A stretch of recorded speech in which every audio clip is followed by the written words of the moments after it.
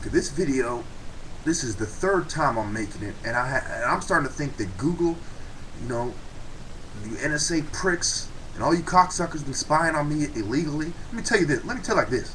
All you people who've been spying on me unconstitutionally, illegally, and you've been using some George Bush leftovers from the Patriot Act to do so, God will judge you so harshly there's no words for it. You know I never hurt nobody. Well, I never hurt no innocent people, I mean. And you know I never did any terrorism, anything like that. I'm not a terrorist. I'm the good guy. They know that.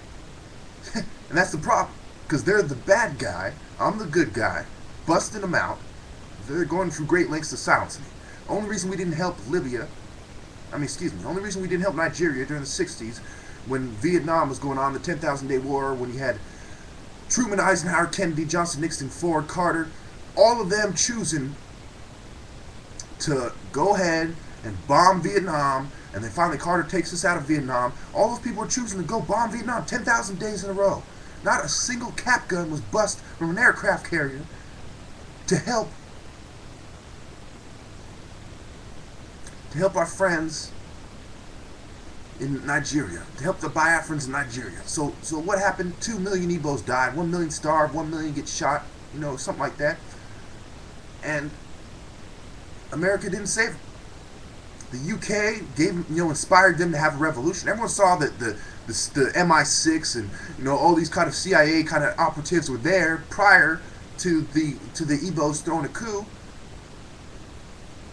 So they set up the coup. I almost have no doubt in my mind that they convinced the Igbos that it was okay to throw a coup, that they would be able to pull it off, and that they would be recognized as a government if they did pull it off.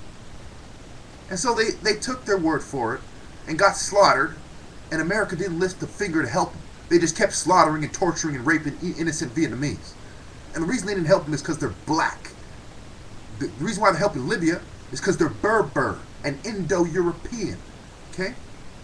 Simple as that.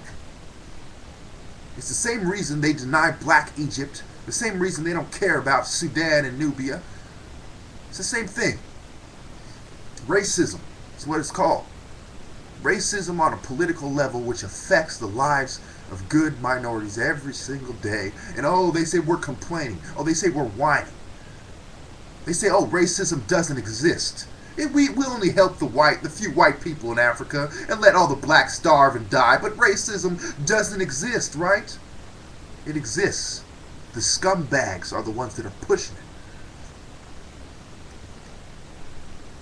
it. And for the sake, I bought this hooded sweatshirt, this white hooded sweatshirt, to show you that I'm not some racist guy that walks around wearing black all day. I'm the good guy who's just trying to tell you the truth, okay? They're the racist guys that walk around wearing white all day. Okay? And white hoods at night.